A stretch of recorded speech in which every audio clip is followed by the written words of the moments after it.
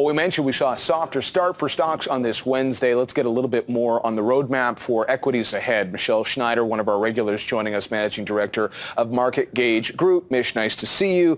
It's feeling so topsy-turvy. We were seeing the S&P 500 within the last couple of days getting on the doorstep of a bear market. Then it seemed like investors said, no, I'm going to come in, going to do a little bit of buying. Saw some risk on appetite yesterday, and then here we go again. Everybody once again talking about inflation and interest rates and the combination that brings for the global economy, the U.S. economy. We're even watching it here in Canada.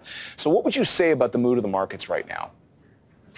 Well, we have, first of all, Powell said yesterday, I don't know how you could be much plainer by saying that we're in for pain. If you take his words literally, then he was really sending out a warning that even though we know that they're partly responsible for being very late to the idea of inflation and stagflation, that they actually now realize that it's an issue and it's something they're going to have to contend with, and is obviously not peaking. And I saw Canada numbers were also at record highs, or at least near record highs. And this is happening globally, Germany and everywhere, really. So to me, you have a situation, though, where he also said the economy is strong, and I'm bringing out what he said because I think it really reflects what we're seeing. The economy's strong. There's going to be a softish, and I love ish, I add ish to a lot of things, but I'm not really sure, landing.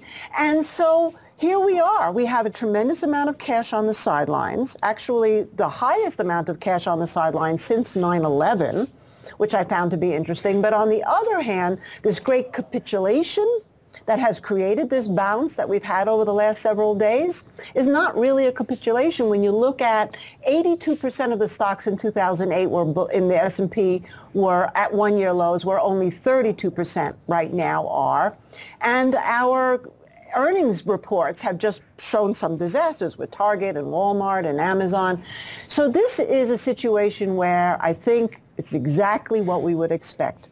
Stagflation means you can get into a trading range, you can stick in those trading ranges for years potentially, and it's going to be very hard to see sustained growth in many areas of the market, particularly I think growth stocks and tech.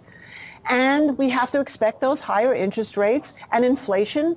And to me, we have not even really seen potentially what could happen as a result of the inflation because it's food driven.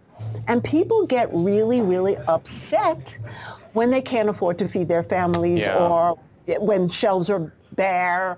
And that has definitely shown no signs of abating. So then where does internal strife come into play? Right. Yeah, no, and I was saying earlier, the Bloomberg Markets team, looking at the past charts and saying the kind of pressure we've seen in the market, given everything you're saying, is similar to the setup ahead of the significant recessionary realities we saw, call it 1973 to 1975. So we could be headed there. Maybe we're not headed there. But we've got a lot of astute investors who've been watching BNM Bloomberg for years. They're always looking for those opportunities as long-term investors. And I know you're keeping an eye on even those hard-hit growth stocks. So let's go through some of your investing ideas today. You've got oil and soft commodities on the list, but you've also got beaten-up technology companies. Block, the former Square, is one you've been watching. Gaming player Take-Two Interactive. And in biotechnology, you're looking at an ETF from iShares, IBB. Any common themes here, or are these just, this is the market you've got to be in, nimble and picking different flavors?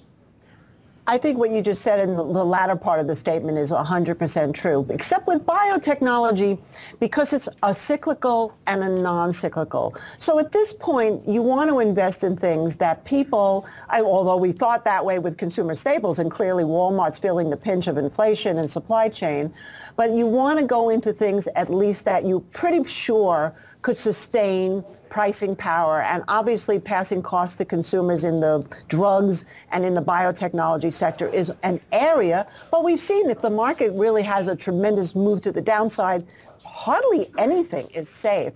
Now, Take-Two is an interesting one because they're getting involved with soccer and FIFA and video gaming in soccer, and so they could be a longer-term growth stock.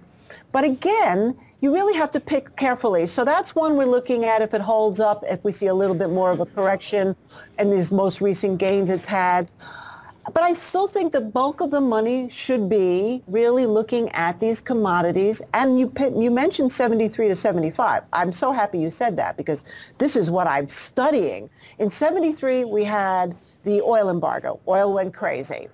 And then then everything kind of got driven down. In 76, sugar went to 60 cents plus a pound, which right now it's trading around 20 cents a pound. And that was the start of the second wave of this inflationary factor. And then oil and sugar sort of leveled off. A lot of the food commodities leveled off. And then gold and silver went crazy when it seemed like things were completely out of control in the late 70s. Now, that was over a 6-year, 7-year period. Things happen much quickly now. But we really still believe that we have not seen the end of geopolitical issues around everything that's going on and people feeling so frustrated and taken advantage of. And that's where gold and silver can still wake up big.